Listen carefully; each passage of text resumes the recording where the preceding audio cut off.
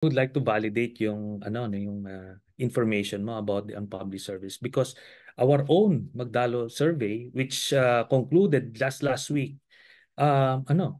validated that information Tulfo is na also number one. lamang Yeah, si that's it. Tulfo. And at yung with just less than 2 weeks ng open war between the Dutertes and the Marcos, talagang tinamaan yung mga Dutertes. And yun sa ICC question namin, yung ICC question nga namin is more direct na ano ang inyong opinion sa nalalapit na pag-aresto kay Rodrigo Duterte ng ICC, International Criminal Court, ganyan. Ang choices sang-ayon, hindi sang-ayon at walang opinion. Ang yung sang-ayon nag-increase siya from 13% to 18%. Tapos yung di sang-ayon bumaba siya from 33 to 31, no? Na narrowing gap in just less than 2 weeks. And yung walang opinion, ito kasi yung refuge sa the thing about Filipino respondents, Filipino voter is Pa-safe. kailangan meron kang refuge para sa kanya kasi hindi niya baka samain siya dun sa totoong sentimiento niya. Oo. So that is the walang opinion. Kasi maliwanag naman kung talagang maka-Duterte ka at ayaw mong maaresto siya, isabihin mo yung di ka sang-ayon. It's there. The choice is there. Pero bakit walang opinion sinabi mo? Because you don't care at all about Mr. Duterte. At so pag susumahin mo yon yung 18% and 47%, that's 65% na uh, technically in favor of Duterte being arrested. Kasi yung question ng SWS It's just is cooperation or investigation o investigation. cooperation. Ito hindi, Interesting. arresto. Very interesting. So, yeah. Okay, so just to put it, so I think both of us have confirmed from the data we have now, unfortunately published or for some, is that Tulfo is now number one. So Sara is no longer a foregone conclusion. And the Mm. trajectory is not in favor of Sara. It's actually the other way around, Yes. regardless of whether you like Tulfo or not. But the second and even more important is the fact that majority, 51% want ICC to investigate, 57% want BBM administration to cooperate, and then base sa sabi nyo, only around 30% are against arrest. So Yes. that means Only third. majority, 6 out of 10 are open to the idea of an arrest warrant. Iba Yes. yun na hindi Yes. sinama sa Yeah. SWS. I really appreciate this intervention because these are numbers, these are data, this is the reality. Hindi yung sa social media, hindi yung sinasabi ni Boljak TV, whatever. Yung mga, we're talking about systematic numbers that we have there, right? Yes. And probably they also know about it, no? The other side. I Yeah. think they're not, And they know this. oh, and we've been tracking, no? The last survey we had, we conducted last August. So ngayon, January, so basically 6 months after, tinitignan namin. So habang tumataas yung awareness about the ICC, tumataas yung in favor, tapos bumababa yung and the bulk nito is in Mindanao nung mga ayaw, no? But Luzon, Visayas, basically na siya, pwede na siyang isuka, no? Kumbaga sinusuka na siya or willing silang isuko si Duterte and it won't matter in their daily lives, ganun.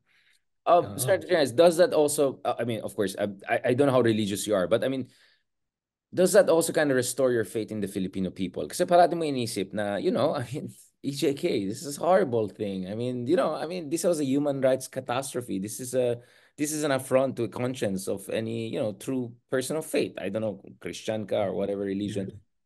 For me, this kind of proves that it was really climate of fear, right? Na a lot Yeah. of this was disinformation, Yeah. exaggeration, performative, climate of fear. Now na hindi sila nakakatakot sa karamihan ng Nawala. Nag-collapse. medyo Oo. lumalabas na yung mga totoong sentimento ng tao. 'Di ba? Parang ganun ang basa Yeah. ko dito eh. Na-exaggerated yung mga superlative approval.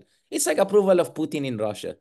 Do you think Yeah. anyone in his right mind, pag tinawag mo sa, sir, what is your opinion of Putin? Like, there's no reason you're gonna say, I mean, yung mga nagsasabi no, sobrang tapang mga yan. Kasi, di And ba? I mean, yeah.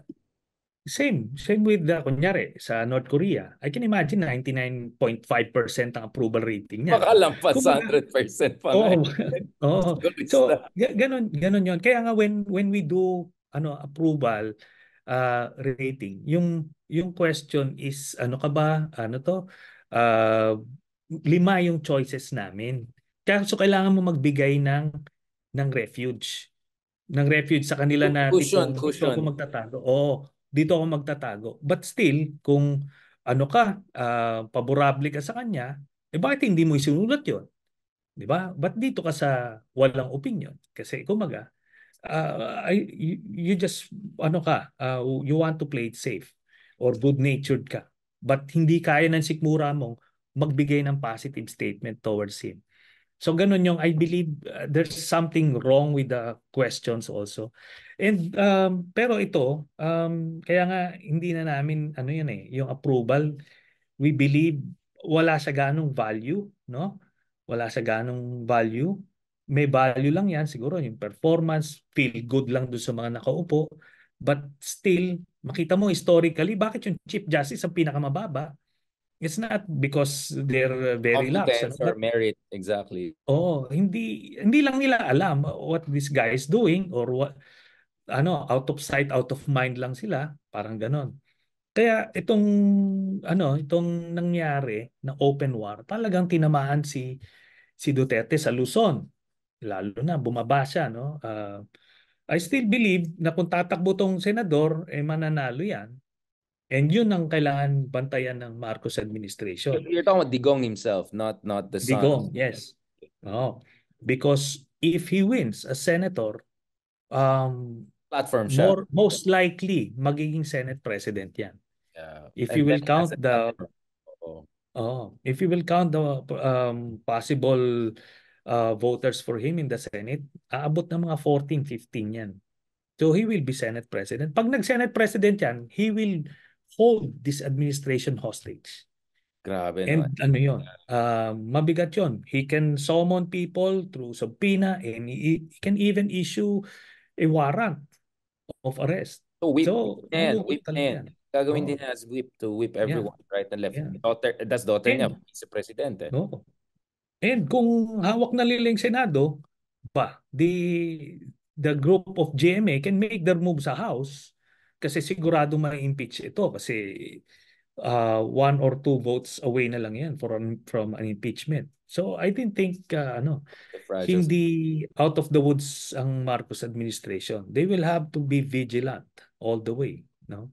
And in Ayun. in a sense, Senator, you're saying the opposition should be also vigilant for 2025. Of course, eye on the ball 2028, support Yeah. Risa as the candidate. But as early Yeah. as 2025, if Digong comes back, if the plan works, yes, legally it doesn't give you an immunity from ICC. Yeah. But Hindi po. politically, it gives you so much power and platform. And as I said, that's where I'm a bit worried kasi feeling ko si BBM, hindi siya ganun ka-hawkish to deal with that very scary situation na Yeah. dalawang house. And then there's a China element which I think I want Mhm. to discuss this in our last part very shortly. I Okay. hope we can catch up again soon, Senator. At least I feel you can Yeah. see we're very comfortable, and I think people are loving our conversation, even if they're just hearing your audio, Muna. There's huge number Yeah. of people are listening to us right now. Let's talk about this issue Mhm. of national interest in China. Um, for a moment, especially yung mga nakikinig sa atin ng Never Marcos. I mean, we can go through a long list of your dissatisfaction with BBM. Okay, gets ko yan. But this issue of West Philippine Sea is something very serious, right? Because in a way, ang Pilipinas ay parang Berlin in the 1950s. Talagang gitna tayo ng dalawang higante. Obviously, US is an ally and China is a threat. But the superpowers are all here. Ang alam ko, lahat ng intel assets ng isa nandito na di ba? They're trying to fight. And of course, they have their proxies. We don't even need to spell this out. So a lot is at stake here. A lot of big geopolitical events. And kaya nga, you go to US, tayo nag-abroad, nakikita mo, they pay attention kung Pinoy ka ngayon. Kasi we are a very important country. But speaking of that, the Philippines is also going through some interesting changes in its national security doctrine. I mean, we announced what is it, 9 trillion pesos AFP Modernization Act, getting submarines, etc. Navy yata ang background nyo, Senator Trillian. Yes. Your Yes. dad was also Navy, right?